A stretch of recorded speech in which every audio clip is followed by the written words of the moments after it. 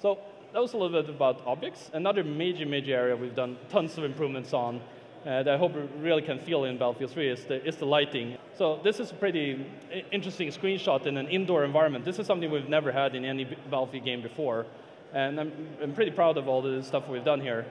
So just going through a little bit and categorize what we have in the scene. So here's just a point light from this fire. The fire is just lighting up the environment, which looks pretty cool. Some effects in there, a burning car, I think it is.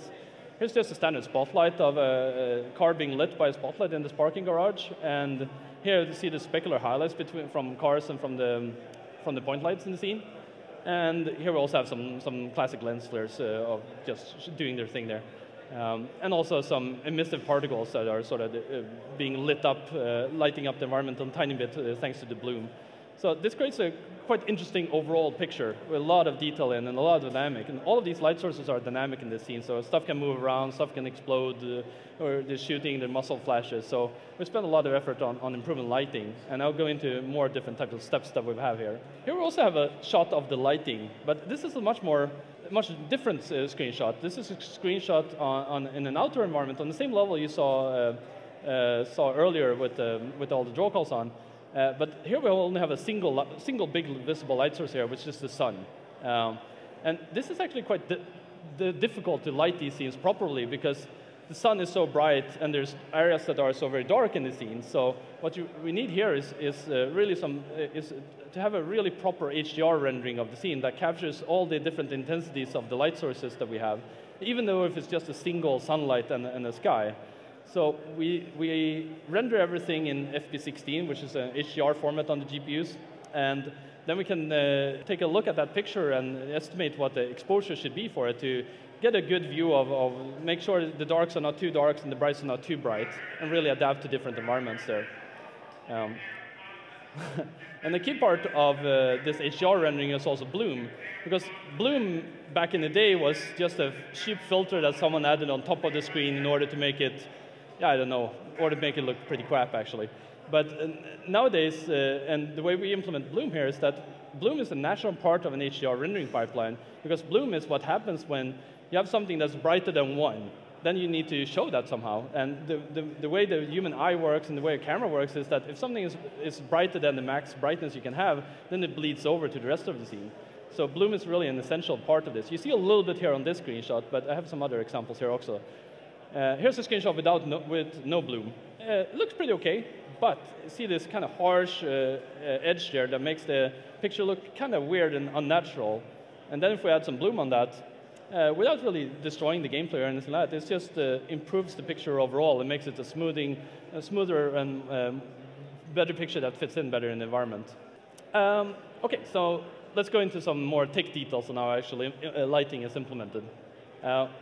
This is a little bit more complex, but the way our entire rendering pipeline in the engine works is that we use a scheme called deferred shading, which is quite different from the more traditional rendering methods that most games use. There are a few other games that use deferred shading also, like Killzone on consoles, for example, and a few that use a little bit of hybrid schemes. But most games still use forward rendering, and that's what we've been using before in Frostbite and our previous games as well.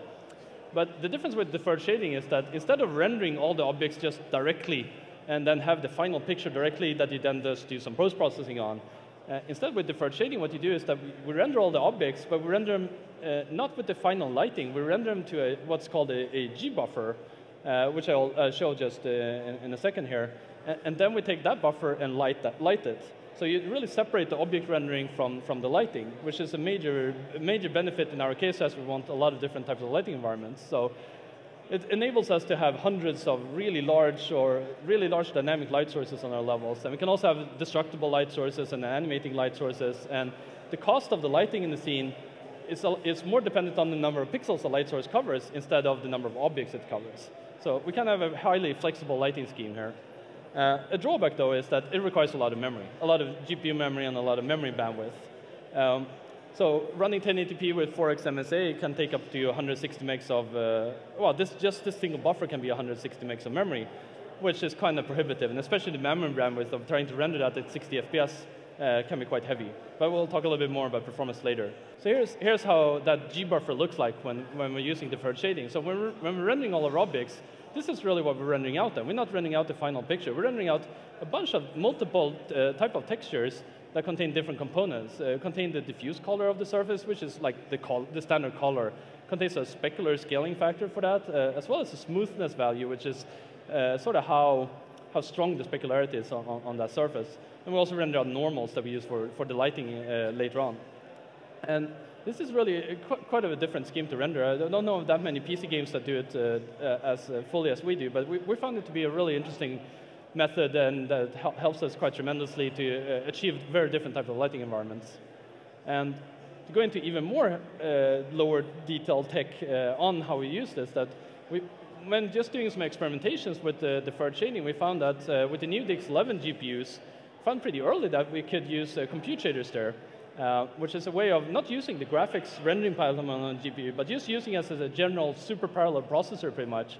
We found a method that we developed that we call using tile-based lighting, where we can use a compute shader, which is pretty much just a program you run that runs on the GPU and goes through every pixels, and it can do a lot of better light calling to remove how many light sources affect each pixel, and as such more efficiently light that. So we save a lot of memory bandwidth there, because that was one of the things I mentioned was a bit of a problem with deferred shading, is that you have this pretty fat G buffer of 160 megs with full quality, and you have to read in that and process that on every single pixel when you light stuff otherwise. But with this compute shader-based approach, we improve performance quite significantly, especially when using MSA when you have these really large buffers. So this is something that's only available in Frostbite 2 when using DX11. So it's a pretty cool benefit that we're working on. If you use DX10, it still runs using more traditional methods. It's just a bit slower, especially when using MSA. But it still runs and looks the same. Here's a screenshot from Operation Metro that I think a lot of you guys have played in the beta. This is an indoor environment, of course, in sort of the cave subway section here. And this is the final picture how it looks like. I just wanted to show the importance of lighting in this picture. So this is the final picture that you see on screen. And this is how the lighting looks in this scene. So it's really most of the detail you're getting are actually coming from the lighting, which is really quite remarkable about how efficient it is here. So it's the lighting combined with the normal maps on the surface, the normal maps that were rendered into the G buffer that sort of contribute tremendously to this picture. Another example, also from Operation Metro, is further out on the actual subway here. Here we have the pure diffuse lighting that we're rendering out. We have a whole bunch of different types of light sources. We up on the roof there, we have line lights, which is sort of these long cylindrical light sources that are lighting up the environment. We have a lot of flexibility on what type of light sources we can use. And you also see that there's almost like there's light everywhere a little bit in the scene, and that's our radiosity solution that's been calculated to bounce around this light in the environment here to light up everything, so it sort of fits together, which looks really quite nice. So this is the diffuse lighting. We also have a specular lighting pass that's done at the same time of calculating the more direct reflection of lights, which is used by a couple of multiple methods here. Some light sources affect the specular, some don't, and we have environment maps and we have multiple methods. So this diffuse and the specular are really rendered at the same time and then combined to a single final picture where you both have the diffuse lighting, you have the specular lighting, and you have the colors and everything from the G buffer as well to get this final picture, which looks really quite interesting. Another very important component there, I mentioned a little bit about the radiosity, we also call it indirect lighting, is that it adds a lot. The right screenshot you have, this is part of the Operation Firestorm. That's an area where we disable the indirect lighting, our radiosity calculation. This is sort of what we had in Bad Company 2.